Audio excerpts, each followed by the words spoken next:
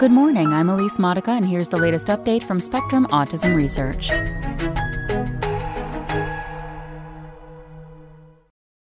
Parental age plays small role in large mutations tied to autism, by Laura Dattaro. Most of the large spontaneous genetic mutations tied to autism are passed down from fathers.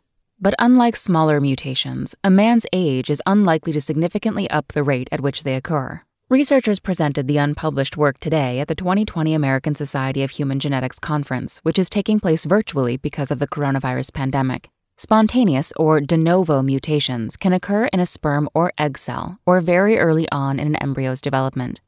Many of these changes involve a single DNA letter or base pair and are known as point mutations. They tend to accumulate over time in sperm and eggs and may contribute to higher rates of autism among children born to older parents, especially older fathers. Larger mutations such as deletions or duplications of DNA sequences have also been linked to autism, but they are rarer and require sizable cohorts to study. The new work examined structural variants involving 50 or more base pairs in two large groups of autistic people and their families.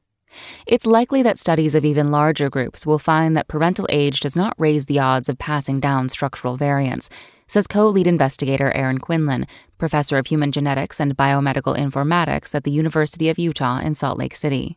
But the new findings from his lab make it clear that age plays a much smaller role for them than it does for point mutations. The results are fairly good evidence that if there is a parental age effect, it is weak, he says.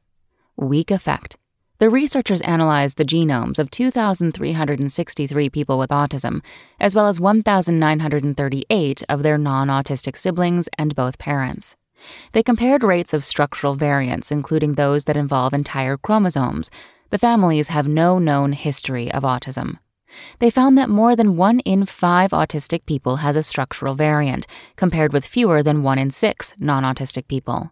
In both autistic people and controls, about 3/4 of the mutations occurred in DNA passed down by the father's cells rather than the mother's. But the fathers of children with and without structural variants do not differ significantly in age, the researchers found. They did not analyze the relationship between a mother's age and likelihood of mutations, but because mothers and fathers in the cohort were of similar ages, the researchers can infer a similar effect. In a smaller group of 165 autistic people and 85 unaffected people, all carrying structural variants, the researchers confirmed an association between paternal age and the number of point mutations in people with autism and in controls.